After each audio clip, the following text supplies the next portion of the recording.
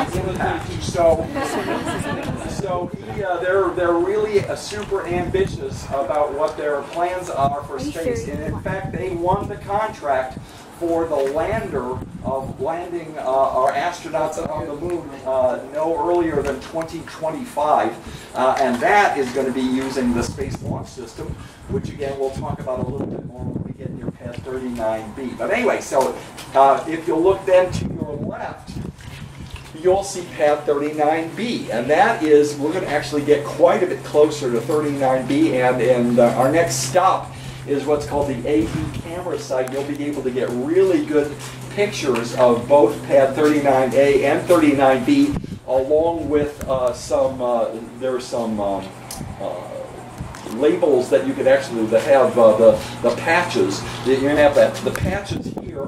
Did you see the thing that looks like a really unusual donut on the top of the launch pad with a white tower next to it?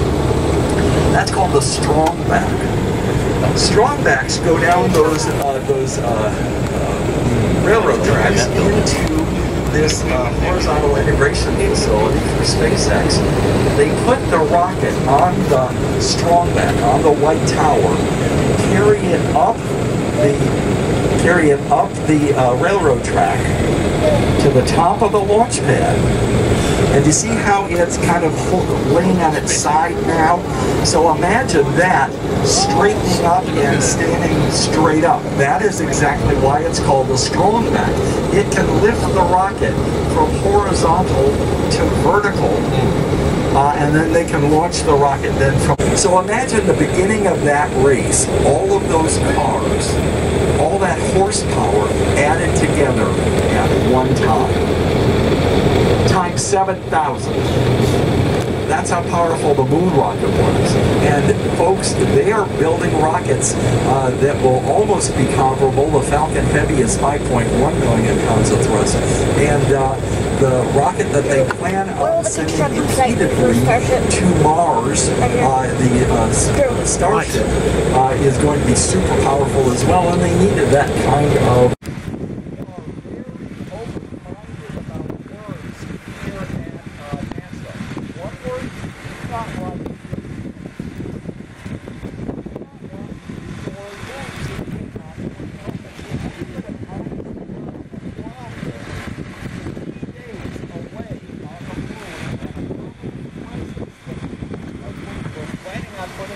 South pole of the moon, because it's got water ice that we can turn into